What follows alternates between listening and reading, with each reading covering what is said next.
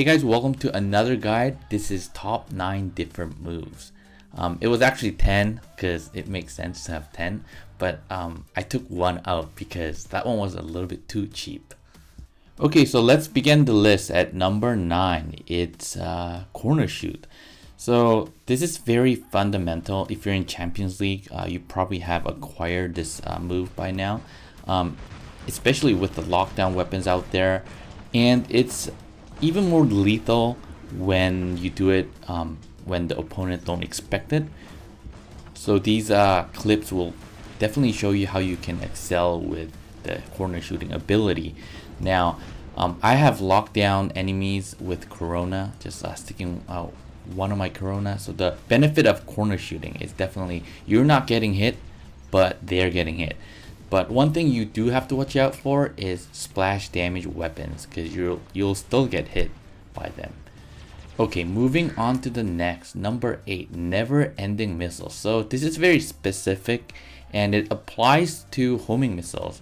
So I fast forwarded this part a little bit, and I know that a lot of players do use homing missiles, so I did want to have some variety in my list. So by shooting one at a time and not having cooldown for all 3 web Chimera on this Fury, it actually allows glass cannon robots to kind of stay against the wall, so they won't be attacking. And while I'm doing this, and while they're trying to avoid my missiles and trying to get their cooldown back, my team has an opportunity to move in and get the beacon. So as you just saw now, you can also trigger enemies special skill when they really don't want to use them. So that actually puts your brawler teammates in better place.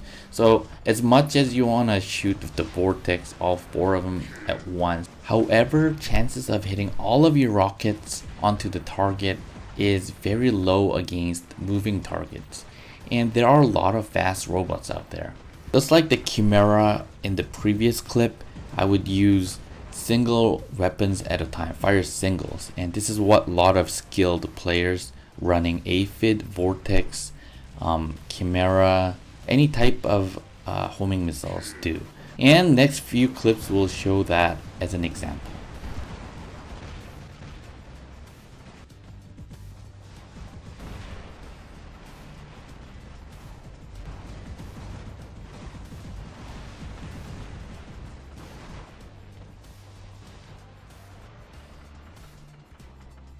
On to the next, the Ares train. This is the infamous Ares train, guys, but it is out there, so I would like to mention this.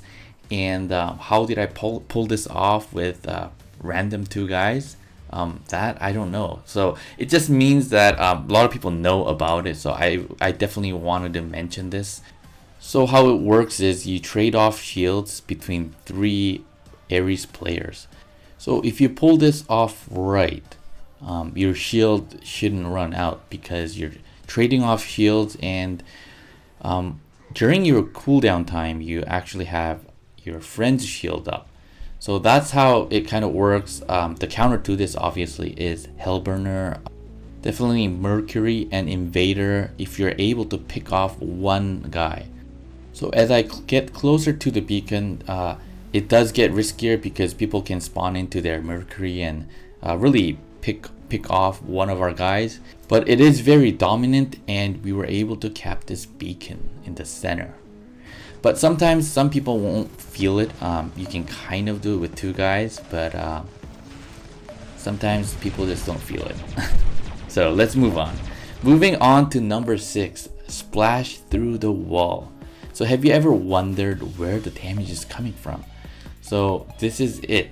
Special skills like Hell Dive on a Mercury, Overload on Hellburner, even the Invader's suppression goes through the wall. So there is a radius to this splash. So definitely a lot of people are already using it. A lot of skilled players are using this. So it's definitely good to know about this. And a lot of people do get confused because they don't know where the damage is coming from, and they're in cover, right? So definitely know about this. So moving on, number 5, super dash. You've seen it. You might have freaked out when you first saw it. If you're able to dash at the right time at a certain ledge, your dash actually get dragged out and you kind of glide over more than you should. So I don't know if it's a bug, but it is definitely a skill set that a lot of Champion League players, even in clan battles, people kind of expect you to do. So there's definitely a good place to do it, especially when you're going to the center beacon in Springfield. That spot is definitely useful, and you could definitely test this out in the custom match. And you just go through there and you kind of practice, you fit it around with your dash bot. And that's definitely how I taught myself how to do this. And sometimes you miss the timing, but it does take some practice. And I will pause the screen right here, and I drew a red mark. And definitely it's good, if you want to do this, it's good to kind of benchmark that line to your robot or to your screen, however you want to do it. On to number 4, I call this move push off, and definitely in certain maps there are features where you fall off, you die. And when I first received this skill onto me, it was very depressing to just kind of slowly see my robot die. Kind of sad really, but when you do it, it's very exciting, and you can do it for the purpose of getting beacons too. Moving up the list on number 3, Lockdown Viper Aljun. This combination is very deadly because the combination of Viper and Lockdown module is so efficient that it pretty much 100% locks enemies down. I think it's even better than the Lockdown shotguns or Pulsar. With the mobility of Aljun, you can get near center beacon or certain important beacon, lock down enemies fast robot and take them out. So that you see a lot in high level Champion League gameplays. Definitely set up and that combination of moves that you can use. And let's move on to the next one. On number 2, use teammates shield.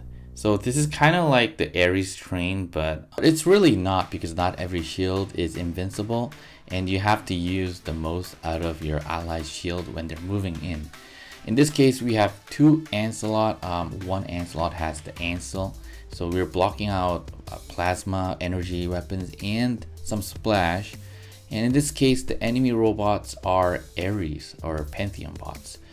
So the shield have been taking a lot, and even though I'm not in a brawling robot, I'm able to kill robots, in this case Ares. So the point is, make the most use out of your teammate's shield. Last but not least, utilize Eco Shield. So you may be thinking, I would have to sacrifice a weapon for a shield, but I wouldn't say you're really missing out on 197k HP on MK1 maxed Eco Shield, and that only costs 31 or 32 million silver. And in this case, this clip will show you how I'm able to block rooting shotgun weapons, and I'm able to move into the beacon. I'm able to serve this robot's purpose of just getting this beacon. Now without that Eco Shield, I would have been locked down. I wouldn't have the beacon nor my bot. And by the way, that shield was only level 3. So definitely learn how to use Eco Shield. That move is very crucial.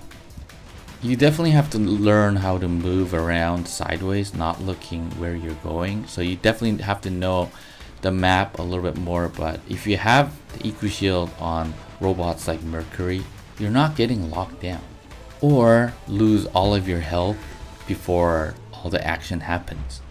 Getting towards certain beacons becomes a lot easier.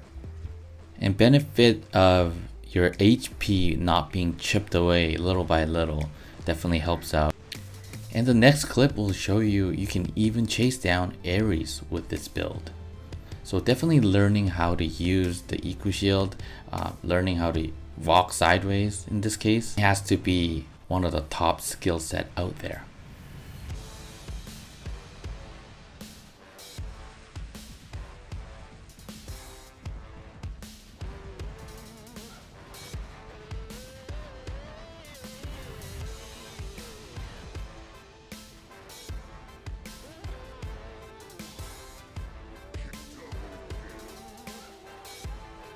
So thank you guys for watching this video. I hope it helped. I hope you can use some of them in future.